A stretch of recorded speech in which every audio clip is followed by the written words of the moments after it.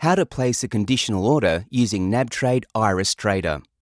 To access nabtrade IRESS Trader, you'll need to make sure you have the correct system requirements. These can be found in the FAQs under nabtrade IRESS Trader in the Help and Education section on nabtrade.com.au. Log into nabtrade.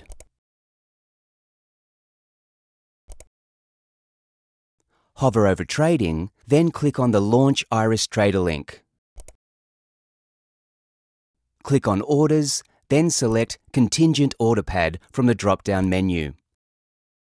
Click on Plus Add to launch the Contingent Order Edit panel.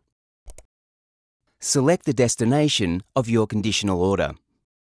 To create your trigger strategy, type the security code, then click Enter. Under Fixed Price Base, you can select whether you would like your conditional order to trigger on last price, bid price, or ask price. Select the condition at which your order trigger will occur. Enter the trigger price for the order.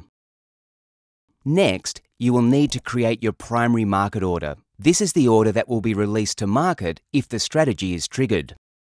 Select Buy or Sell under the Action drop-down.